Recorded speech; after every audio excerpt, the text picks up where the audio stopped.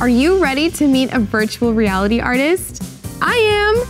Deia Green does not only create animated worlds as a VR artist, but she is also a user experience and immersive designer at the Walt Disney Company. She's a multifaceted creative, and she's frontline in this whole new digital world of ours.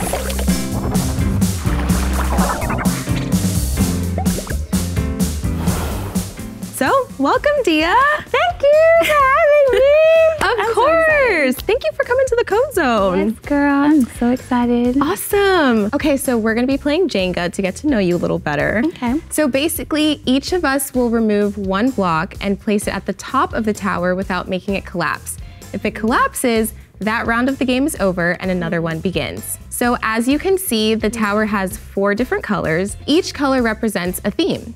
When you pull a specific colored block, you will have to answer a question from that color theme. The color themes include purple for childhood memories, red for career, green for inspiration, and blue for a challenge. Okay. So, ready to jump in? Yes. Awesome. Go ahead. You can take the honors. Okay. I've never played Jenga before, so. Well, this is a great way to start at the Code Zone. Like. Yes, I love that. Let's try this. Ooh. Good First green block. Okay, and then when you're ready, you can stack it on top. Okay, and then I'm gonna put it on the top like that. Yep, awesome. So green for inspiration. Let's get into it. What's your design process and are storyboards involved? For AR design, storyboarding I think is a little bit more important because it's a lot more visual and interactive than UX design. UX design is more foundational, and then AR is like more hands-on, so with a phone or with a VR headset. So storyboarding really helps to like lay out the visuals for that particular interaction. If that answered the question. That definitely answered the question. Yeah, awesome. Yes, girl. Great first question. Okay, I'm gonna try this orange. No, Ooh. no. Ooh. Oh, Oh, the Lord perfect. said yes, she will. Nice. Okay. Okay. Career, let's see. So explain to us what a UX designer is. How is your job different than others in the industry?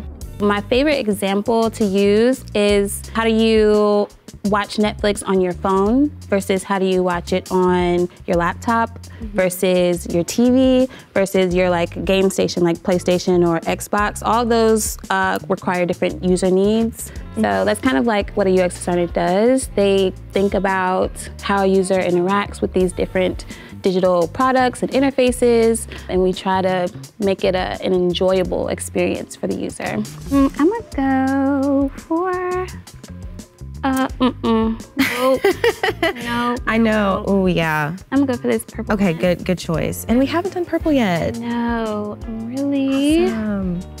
it's these middle ones that are easy. Once I run out the middle ones.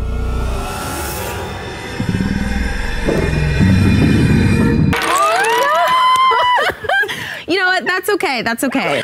Okay guys, we are back for round 2. Yes, I unfortunately lost that round. It's okay, So. we are all winners in the Code Zone, okay? Okay. All right, your turn. I think you can get a purple one because I think I can get a purple one too. It's not meant for me. I want to get into these childhood memories, girl. That's what I'm saying. Okay, look at that. Easy peasy. Nice. That's it. So describe how you became a UX designer. I went to undergrad at Virginia Tech for industrial design, which is like physical product design. And then I quickly realized that industrial design was not what I wanted to do. So I was like, what can I do that still incorporates that same design process, but less hands-on and more on the digital side? So people that graduated from that industrial design program, they went on to be UX designers. So I just like reached out to them, connected, and after I realized that, okay, this sounds really interesting, this is what I want to do, that's when I started to look at grad school programs. I got into grad school in 2019. I was getting my master's in human-computer interaction for UX design. I feel like once I took that step, just the doors opened up for me. It was like the best decision ever for me. Okay, let me try this orange one. Like I said, these middle ones, Yeah, that's all me. That's all me. perfect. Okay. Career.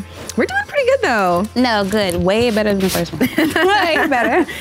Okay, how is designing AR different from designing any other piece of digital art? I feel like AR is a mix between 2D and 3D elements versus other, I guess, digital pieces of art. It's usually 2D. Augmented reality is still very, very, very, very new. It's still very young. So I think that sets it apart, like how new it is, how much of an unknown it still is, and how it brings together like different elements into one handheld experience.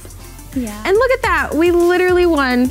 With 2 rounds. I didn't mess up. I know, awesome. Well, thank you so much for coming to the Code Zone and playing Jenga with me. You are such an inspiration. Thank you so much. Of course. Well, I hope to have you back. Oh yeah, let's do this next week. Awesome, all right, see you guys.